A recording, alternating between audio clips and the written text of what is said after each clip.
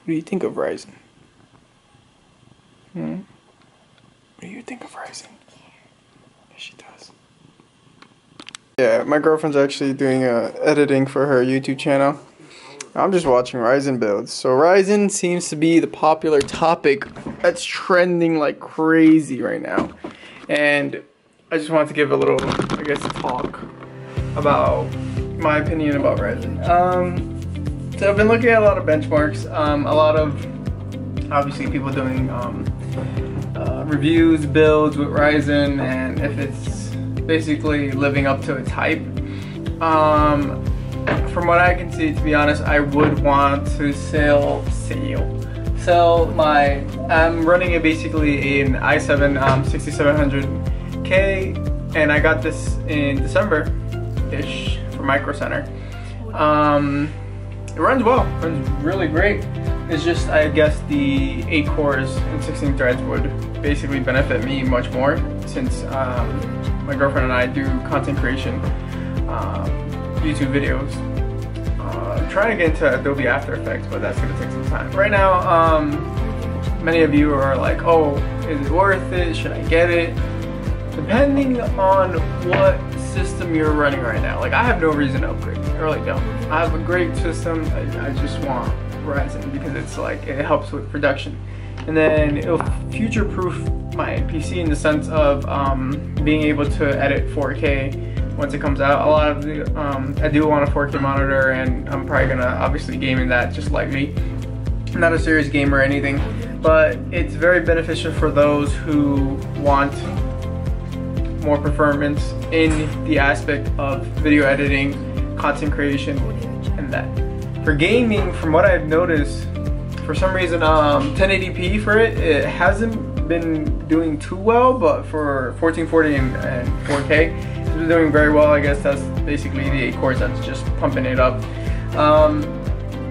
So again, should you buy Ryzen, should you not? It depends on what you're running right now, how old your system is, and honestly it's the best bang for the buck, especially if you want to get the 1700 versus the 1800X. If you overclock the 1700 up, it will perform and outperform, the 1800X. With that being said, what else did I have in mind?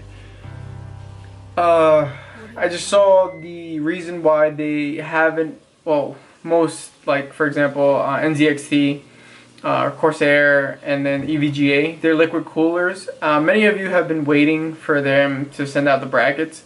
The main reason why it has not been shipped is because basically they didn't anticipate, I'll probably link the video in the description. They didn't anticipate a few things, and a lot of people cannot fit the cooler that they want to fit into the AMD socket.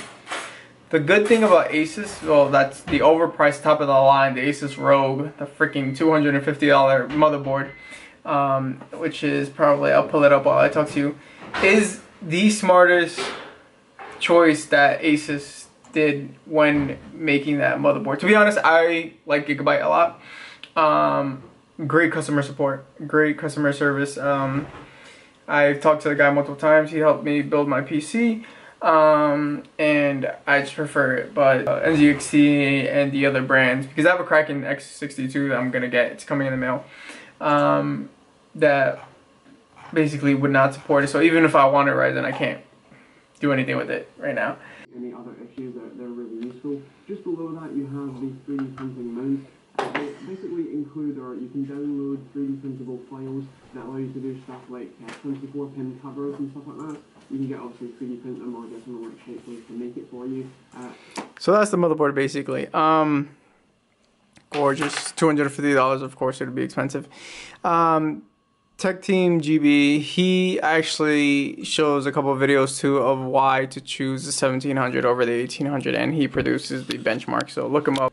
Honestly, like the fact that you can overclock a CPU to outperform its top of the line 1800X, like, saves you a lot of money, to be honest, and you can put that money into a good motherboard that can allow you to overclock it to that potential.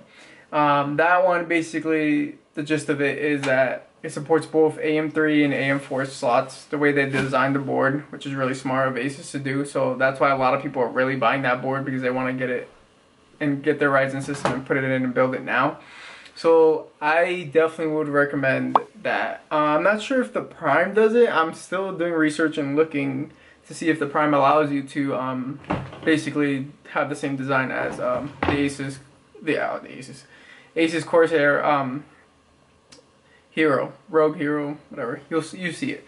But yeah, if it does, I'd recommend that board. But as of right now, I haven't found anything. I've been trying to look at reviews, trying to look at that motherboard to see if it is compatible with the AM3 socket as well, so that you can basically put your liquid cooler right now. And I'll show you right now what I'm talking about, so it makes sense. Sorry, it's taking a while to load up, but basically what you can see right there is the mounting hole. AM3, AM4, AM3, AM4.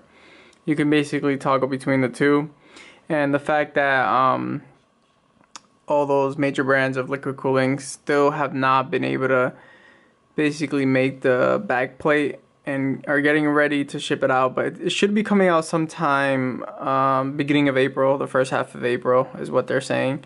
Like I said, I'll put the article and the video in the description. They go through it in detail, so I'd rather not. Plus, like I said, it's their reviews. I don't want to basically copy what they're saying, but yes, you guys would need to be patient and wait for basically the AM4 slots for any of the other motherboards such as Gigabyte, MSI, blah blah blah, ASRock. Okay, so with the bracket removed, what we can do is take this back off, and you can see that there are clearly two mounts. Don't worry about the extra nicks taken out of there, because they're on both sides. It is actually part of the design, but it does mean that it supports AM4 and AM3 brackets. We've got an AM3 bracket here, so you can. So there you have it. That's why Asus is smart in what they did in the design. So again, depending on what system you have, depending on what your needs are, if you're gaming, there's no point to going to this. Honestly, if you're strictly a gamer and you really have no reason to do content creation or anything, if you're a gamer and a streamer, that's a different story. But all in all, there's no reason why you should go for it if you specifically only game. But for other people who do work, content creation, again, I stress this, and I stress this a lot, you just go for it. So if you're on the edge, like, should I buy it, should I not? That's all up to your needs. As for Ryzen 5 from Salazar Studio, so I take his word for it.